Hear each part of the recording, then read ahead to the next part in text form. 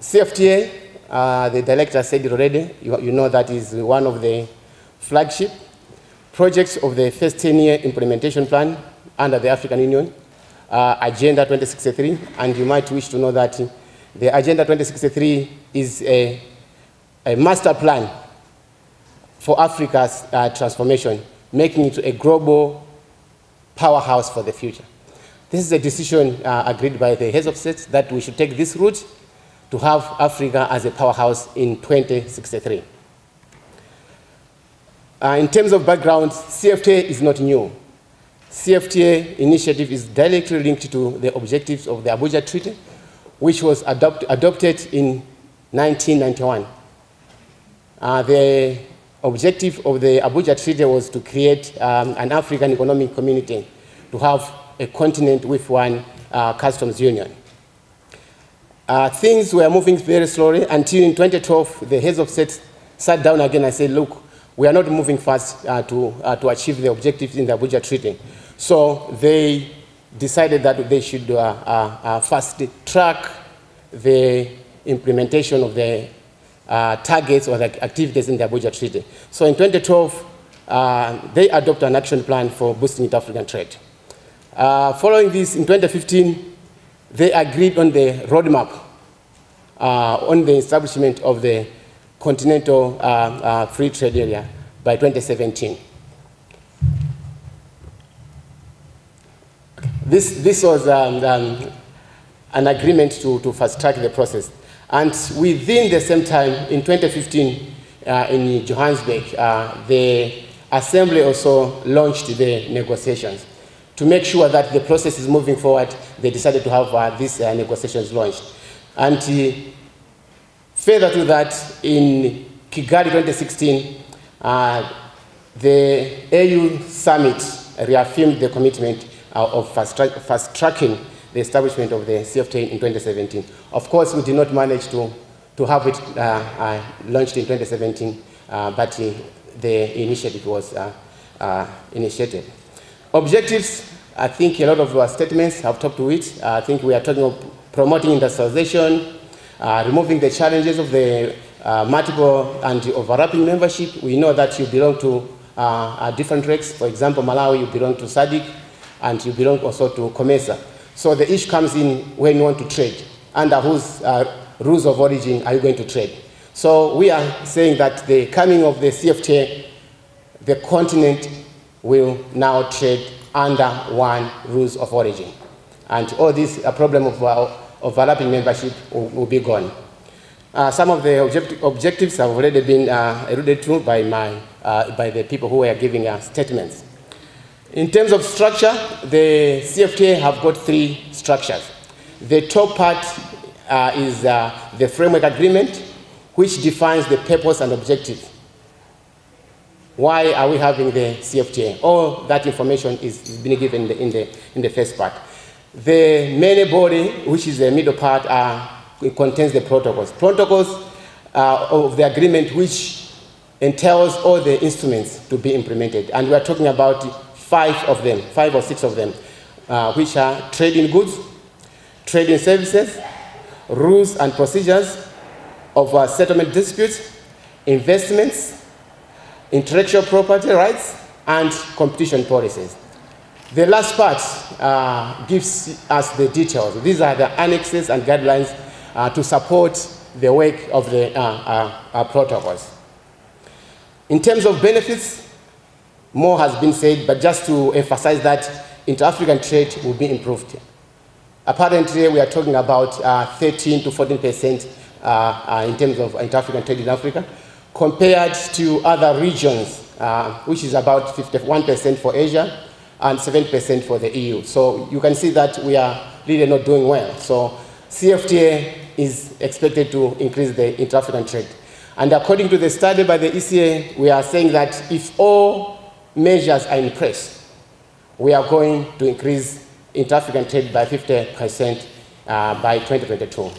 So if member states will implement all the agreements and being effectively implemented, this is the number we are giving to the public. CFTA will also give the continent to speak with one voice. EU will not come to Malawi to speak to Malawi or to COMESA or to SADC. Now, EU or the AGOA will come to Malawi to speak, will come to Africa to speak to the continent as one. We are also talking about job creation, particularly for women and youth. Cross-border trade will mainly be done by women, and so the CFTA is giving a special priority to the youth and women. The linkage, my director spoke to it, that CFTA is linked to the Agenda 2063. So these are the 7 aspirations, how the CFTA is linked to the Agenda 63. In terms of linking the CFTA to the ECA, REX, and AU initiatives, we are linking the CFTA through some of the programs being implemented by the AUC and ECA, particularly the action plan for boosting inter-African trade. So CFTA is linked to in the areas of trade facilitation, trade policies, productive capacity. The director has already said that we need to see how we're going to produce goods for this large market we are going to create. And another way it is linking to the initiatives, we are talking about the trade enablers. Initiatives like PIDA, programs of infrastructure development for Africa, and also programs for CADEP, comprehensive Africa agriculture development programs, where we are saying that countries should commit 10% of their budget to agriculture. So we need to have agriculture production so that we can supply to the market which we are creating. And there is this fear that what is going to happen, because the REX, the SADC, the COMESA, we are already implementing the free trade areas. Now with the coming of the CFTA, content of free trade area, what's going to happen?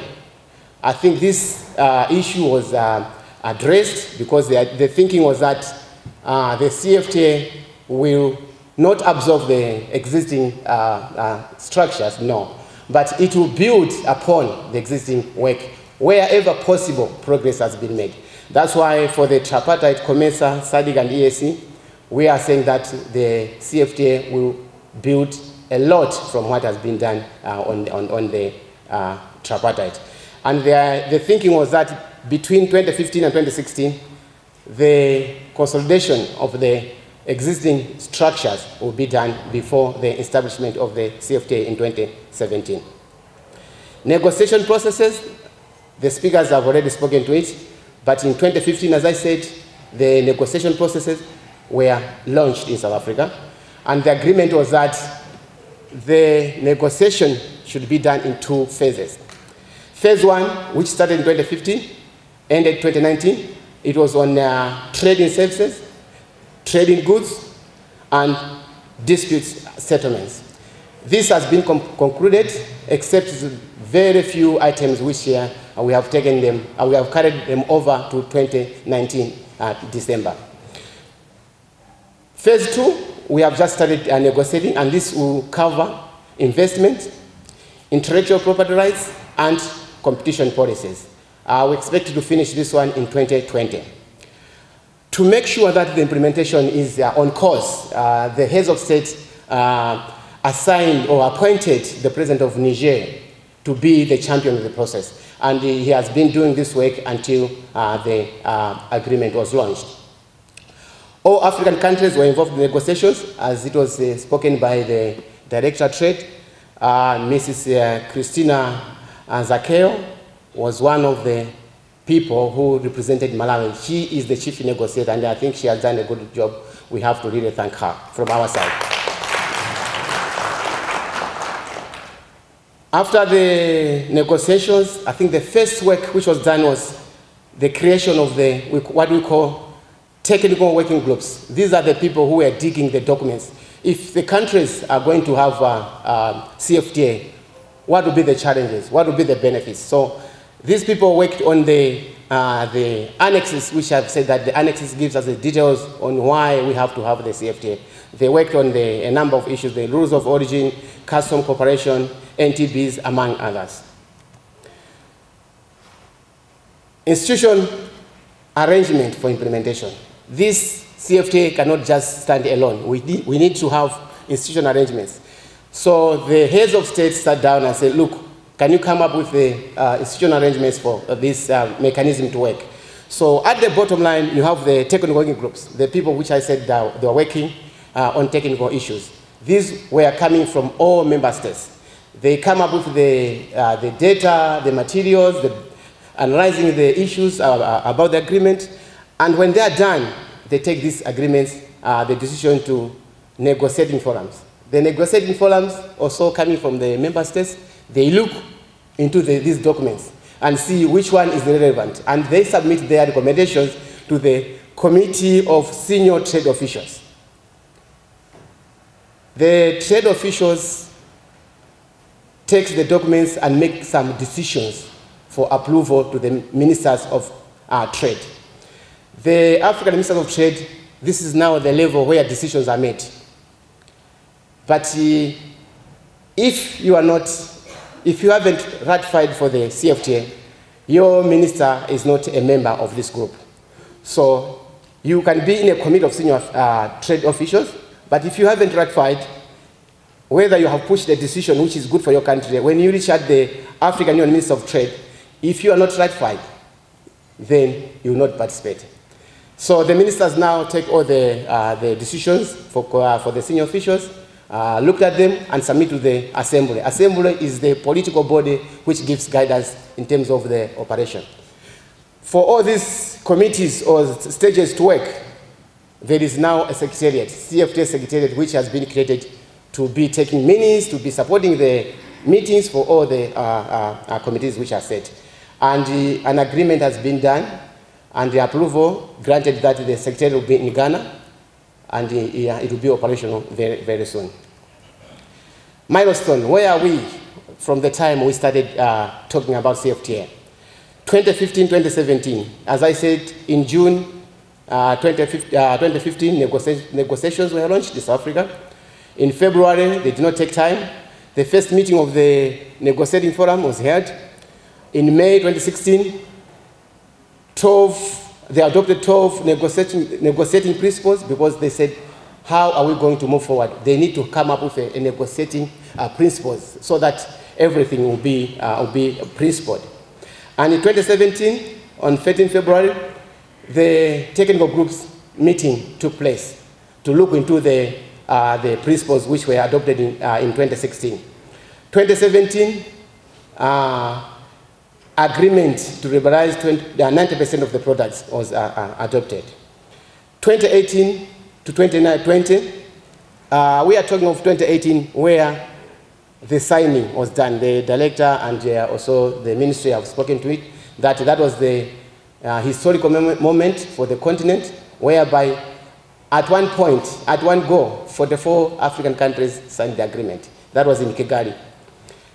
Then in July 2018, after the signing, there was an adoption of 12 annexes to support the protocols on the CFTA. Just in May this year, the CFTA entered into force. So we are talking that the ship now is moving and is not coming back. So if you are not part of it, the ship has started moving. The CFTA is moving. I know Malawi, you have signed, but you haven't ratified. But I think now is the time with this consultation that you help the government to ratify the protocol and be part of the ship. Implications for Malawi. Malawi should have access to the market of 1.2 billion people. So if you are having challenges in terms of selling your product, I heard one delegate who said that they want to sell their product to the continent. This is the time. The market will be open, and you'll be able to sell your products to the continent. Everywhere in the country of this continent, you're going to take your product. Industrialization and infrastructure development. We are saying that the CFTA going to come with some demands, like maybe they want to facilitate trade. Maybe they can decide to have a road passing Zambia, Zimbabwe, maybe Tanzania. So these are some of the benefits you can get from CFTA, because for the CFTA to be implemented, effectively implemented, you need to have infrastructure. Another issue is the welfare. We are thinking that Malawi is going to benefit because we are talking of job creation, particularly for the youth and the women. I thank you very much for your attention.